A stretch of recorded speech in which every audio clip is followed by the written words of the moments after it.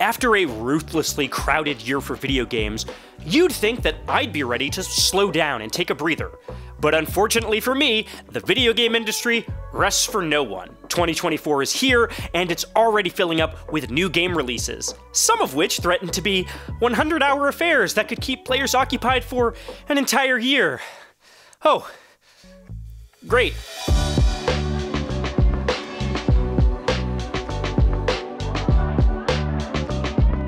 Hi, I'm Giovanni Colantonio, the gaming section lead here at Digital Trends, and today, I'm officially saying goodbye to 2023 and hello to 2024. And to do that, I'm coming at you with a list of our top 10 most anticipated games of this new year. Now, there's a lot to look forward to in 2024, but it's also going to be kind of a weird one. We only know about a few big hyped up games coming this year for sure, which is a big change from the AAA heavy 2023. We're expecting that 2024 will bring more of a mix, with a few major releases, some niche genre games, and a lot of indie hidden gems. And so we've picked 10 games here that represent that. We didn't just want to pick all the obvious ones. And so let's jump in and talk about some upcoming games that we're excited about in 2024. Just moving my cat. Now, 2024 is starting out with a bang on January 18th, thanks to Prince of Persia: The Lost Crown. Now, I was already sold on this new Metroidvania from its first trailer this summer. A return to the franchise's 2D roots seemed like a perfect way to revisit the classic series, especially as its Sands of Time remake remains in development limbo. Now, my anticipation would only double after going hands-on with it and finding one of the biggest, most polished Metroidvanias that I've seen yet. Based on the early hours that I've played, The Lost Crown is already shaping up to be a spectacular 2D platformer with varied combat, tons of optional content, and a massive world to explore. If the full 20 to 25-hour adventure is as good as what I've already played, we may be looking at 2024's first Game of the Year contender within weeks. Now, just 1 week later, on January 26th, we're getting another potential banger in Like a Dragon: Infinite Wealth. Now, Yakuza Like a Dragon took me by surprise in 2020. It was actually my first introduction to the wild world of Yakuza, and it would suck me in immediately thanks to its lovable hero, Ichiban Kasuga. Its sequel, Infinite Wealth, promises to deliver even more of what I loved about Kasuga's story with even more emotional weight. Now, with a loaded story about Yakuza protagonist Kazuma Kiryu battling cancer, Infinite Wealth seems poised to deliver an emotional story on top of its winning turn-based combat. It doesn't look like it's skimping on the series' signature silliness either, as the Hawaiian adventure will bring some truly eclectic side content, like a full Animal Crossing-like life simulation mode. Now, that RPG hype will continue on February 29th with Final Fantasy VII Rebirth. Now, I'll put this plainly, Final Fantasy VII Remake, it's one of my top 10 favorite games of all time. While it might be polarizing, I adore the way it subverts all expectations to deliver a meaningful reimagining about characters and their creators battling their predetermined fates. Now, while I'm not expecting that the much bigger Final Fantasy VII Rebirth is going to be as thematically focused, I'm more than willing to continue Cloud's unknown journey and see Square Enix's new take on characters like Vincent Valentine. Now, if it can deliver the same balance of playful goofiness and high-concept meditations on heady themes, it should be another smash hit. The Nintendo Switch is getting perhaps its last big exclusive on March 22nd with Princess Peach Showtime. Now, it's actually been a really long time since Princess Peach has gotten her own adventure. 2005's Super Princess Peach would try to turn the character into a leading lady, but with, let's say, mixed results. It's far too early to say if Princess Peach Showtime will rectify that awkward moment in Nintendo's history, but it's always exciting whenever Nintendo starts playing around with an entirely new series. All we know so far is that Peach will get an array of costumes that give her different powers, from a sword fighter to a detective. Now, hopefully that idea will build on Nintendo's success with Kirby and make for a kind of fresh franchise her royalty has always deserved. Okay, this next one is really interesting. Tales of Kenzera Zao launches on April 23rd, and it's worth your attention. Out of everything revealed at this year's Game Awards, Zao has stuck with me the most. Now, that's largely thanks to the passionate introduction that Surgent Games founder Abubakar Salim gave before its debut trailer at the show.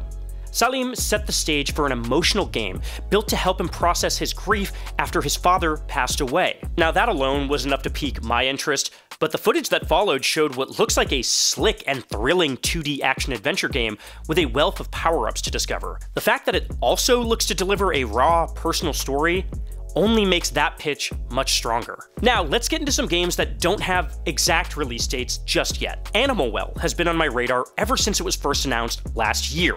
The visually distinct Metroidvania has players exploring a dark, pixelated world full of animals. When I played it at last year's Summer Game Fest, I was instantly drawn in by its mysterious, atmospheric world. What intrigues me most of all, though, is that developer Shared Memory teases that the 2D world is loaded with secrets, some of which it doesn't expect players to find for years after some collaborative sleuthing. If it can live up to that promise, I think you'll be looking at an indie game that gets the same warm reception as last year's Tunic. Now, speaking of indies, I played a lot of games at an in-person Day of the Devs event in December, but there's one I can't stop thinking about.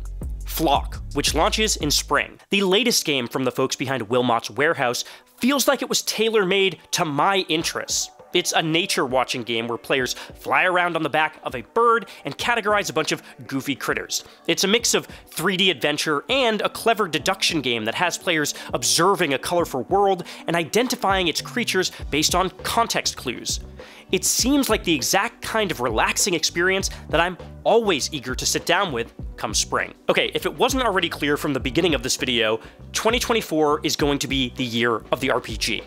And to see that more, look no further than Metaphor ReFantazio, which is coming this fall. The new project comes from the creative minds that brought us Persona 3, 4, and 5, which is a strong enough pedigree to get us excited. Now, the gameplay trailers we've seen so far tease a sweeping fantasy story filled with the same stylistic touches that have made modern Persona games such a phenomenon. But even more exciting is that much of it remains kind of a mystery. Its latest trailer includes a host of oddball images, from a walking ship to a battle against an egg with legs.